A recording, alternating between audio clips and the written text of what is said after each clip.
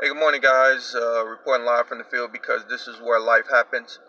And remember, the grind rewards itself. I do have my mount, but I'm not in my car. So I'm going to just set my phone up here and go ahead and make my video. Something that came to me a couple days ago and I want to share with you is being pregnant. Being pregnant. And I've heard a similar word before, but there was a particular, very direct word for me, in the sense of having a hard pregnancy, right? Women will be more familiar with having a hard pregnancy than men will. Men will only know from the women that they've been around or they've been with, or maybe you're married to your wife, and maybe she had a hard pregnancy, or maybe you were with your kid's mother. During the time that she was pregnant, maybe you guys lived together or something like that, and you noticed that she was having a hard pregnancy. And what oftentimes happens with women who have a hard pregnancy is, such things as they can't eat the foods they used to eat. Certain smells just definitely turn them off now. They can't go places they used to go. And this is the same thing when you're pregnant with a purpose that exists. You can't keep eating the same food, okay? Because like I've seen it said, if you keep taking a plate from anybody who give you a plate, that's how you get poisoned, right? You can't keep eating the same food when you're pregnant with purpose. You have to say no to certain foods. You can't go to the same places you used to go when you're pregnant with purpose. And the reason why is because that's not the place for you to be. And obviously the smells of certain people's lives and the things that they do become repugnant to you because you're pregnant with purpose. So today I urge you by the Spirit of the living God, I urge you that if you're pregnant with purpose, pay attention to the fact that you're pregnant with purpose, even if it's been a long, hard pregnancy and all you want to do is finally give birth to that baby. Trust me, I know. I've been pregnant for a long time with purpose. Now, I've not birthed this baby yet. And sometimes it's very challenging. Sometimes you want to fall off the wagon. Sometimes you want to fall back. Sometimes you want to give up because it is a hard journey to get to your purpose.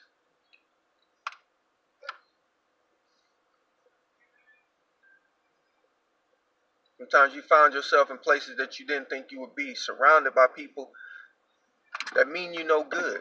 I mean, literally mean you no good. They'll take from you, right? But they mean you no good. And if you try to correct them, Lord knows, if you try to correct them, they mean you no good. They would take your good words and try to make it seem like evil, simply because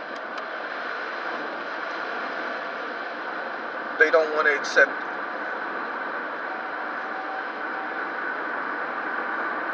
So like I said, this was the word that came to me a couple of days ago. If you're pregnant with purpose, keep going. Keep going. Even if the pregnancy is hard, keep going. Even if the labor is difficult, keep going. Because soon,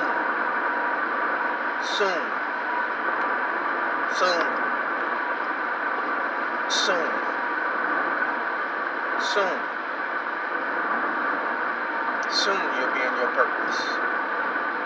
God has brought us all here for a reason. And we all have a purpose on this earth. And the quicker you understand that you have a purpose, is the quicker that God can birth it in you. I knew I had a purpose. I just wasn't taking the right way to get there. So I hope that this word is a blessing to anybody who comes upon it. To anybody who's been wondering. To anybody who's been carrying a pregnancy, have been carrying their purpose for so long, aching to birth it. I pray that today is your breakthrough. I pray today you understand this message. I pray today you keep continuing to fight the good fight.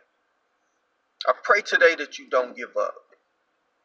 I pray today that though it's been hard, you know that there easier days ahead of you once you're in your purpose. Once you're in your purpose and you let go of all the things that weigh you down that have nothing to do with your purpose, and you forget the ways of the world, for they lead to nothing but death and destruction,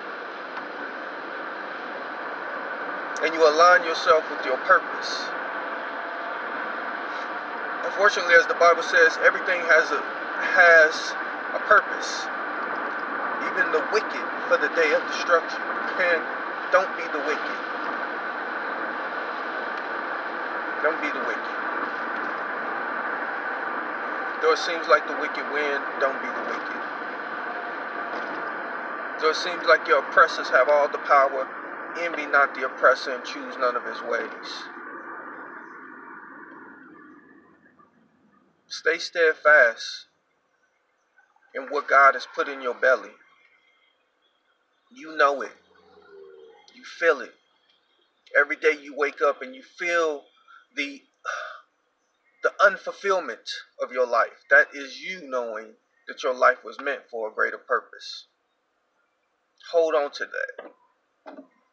Hold on to that. Pray fervently to the Father that He would show you, that He would release to you what is your purpose.